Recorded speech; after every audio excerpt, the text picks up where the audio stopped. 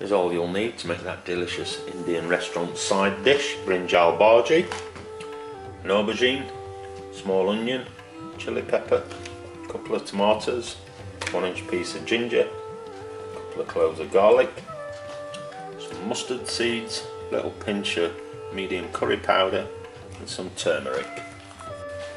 First thing we're going to do is the aubergine. So just prick it with a knife or a fork, whatever you've got that's pointy. Then put a large gas ring on and place him on there. If you haven't got a gas ring, then stick it in the oven for about half an hour. You're just going to keep that on the gas ring 15-20 minutes. Keep turning it, your skin will burn, don't worry, until it's nice and soft, so then you know it's cooked inside. With your aubergine burning away on the gas rings, time to get your onion and chilli prepared, and you're going to finely chop them. And unless you've got the skills of a chopping ninja, use a mini blender if you've got one. With your onion and pepper done, time to get on with your garlic. So use a garlic crusher like this, or just chop it up as fine as you can. And then your ginger, which you're going to grate.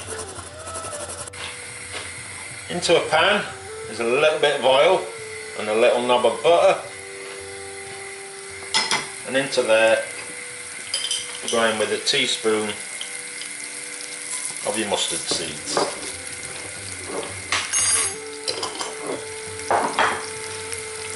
Keep frying them until your mustard seeds start popping. When your mustard seeds are popping nicely, it's time to go in with your onion, chilli pepper and your ginger.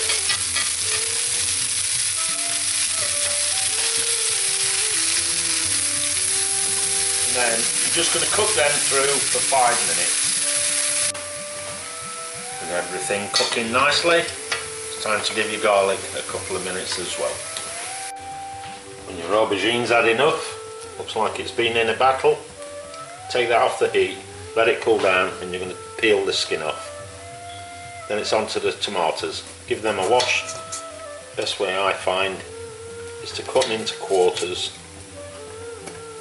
and take the seeds and the little green bit that no one wants. Then put your knife in. You can of course leave the skin on, but to save you eating tomato skin, I like to cut it off. You've got a lovely piece of tomato flesh for your dish. When your aubergine's cooled down a little, it's time to peel it. It's going to make a mess with all these black bits, but don't worry about it.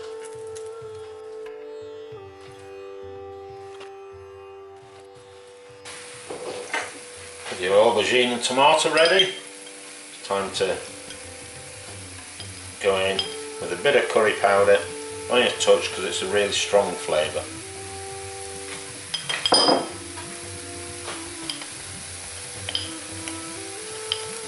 And a level tablespoon of your turmeric.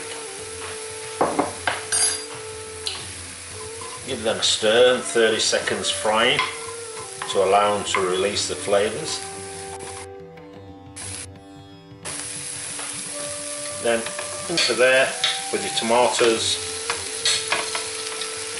and your aubergine.